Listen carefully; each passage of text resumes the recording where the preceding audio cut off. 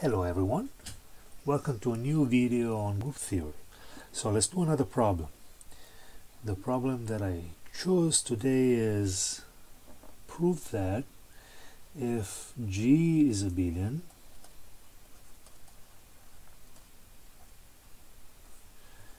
then the inverse of AB is equal to A inverse B inverse. Okay, for all A and B in the group. Okay, so let's prove it. Let's write this proof. First, if G is abelian, okay, we talked about abelian group. Every time you see abelian, you know it's commutative. So if G is abelian, then AB equal BA for all B and A's in G. Okay, for all elements AB equal BA, you can commute. Okay, so keep this in mind and let's write the proof. We know that I forgot this. The problem is G is abelian if and only if this statement is true. Okay, so if and only if, let's write it also this way, means that we have to prove that the fact that G is abelian implies this, and also if this is true, then G is abelian. So we have to do it's a round trip. Okay, so let's go one direction first. Let's choose one. We're going to prove that if G is abelian,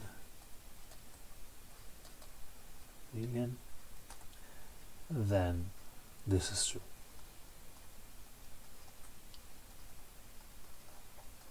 Okay, then obviously in our proof starts with let G be a group and let AB be in G. Now here we also assume that G is abelian. Okay, so we have that G is abelian. So what we can assume all the time, if you see abelian, throw this, AB equal BA. Okay, so let's start manipulate this and see where the manipulation brings us. So how about we start multiplying on with the inverse of this guy. So let's do AB inverse times AB equal AB inverse times BA. So we have that this is identity is equal to AB inverse B and A. How about now we multiply both sides by A inverse, and we have that A inverse is equal to AB inverse B, because these two guys are inverses of each other and they produce the identity, and B times the identity is B.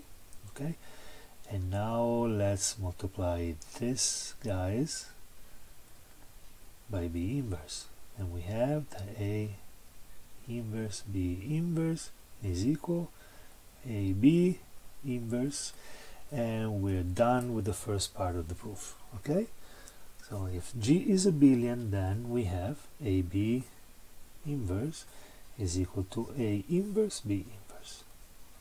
Okay, first part is done. Now let's do the other way. Then assume AB inverse is equal to A inverse B inverse. We will prove that G is abelian, so that AB equal BA, right?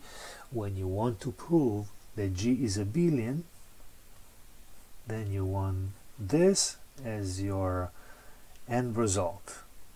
So once you manipulate your expressions and you get to this point, then you have proven that the group is abelian. Okay, so let's rewrite this. We know AB inverse is equal to A inverse B inverse. Okay, so what is the inverse of AB? Inverse, well, is AB, right? So let's multiply this by AB. So we have AB times AB inverse is equal to AB A inverse B inverse. Remember, see, if I operate this element on the left, then I have to operate this element on the left. In this case, okay, I wasn't paying so much attention because our first assumption was that G was abelian, okay, in this case over here. So if G is abelian, it doesn't really matter where you operate it, because assume AB equal BA. If I want to multiply by A inverse, okay, B equal A inverse BA, I know that I can commute this. So this is still going to be A inverse A B, okay? So I get to this point. Not to do anything, but just to show that if it's specified, if the group is specified being abelian, then you don't have to pay much attention. But in this case, see, it's very important that you remember to operate every time on the left or every time on the right. Okay, let me get some space. Okay, so these are inverses of each other. So we have E is equal to AB A inverse B inverse.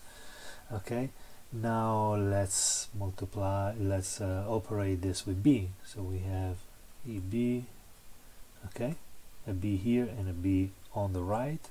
So we get that B equal AB A inverse, because these two B are inverses of each other. Okay, and now let me operate this with A on the right, because I'm gonna operate A over here, and let me do it here too. And we have BA is equal to AB A inverse A.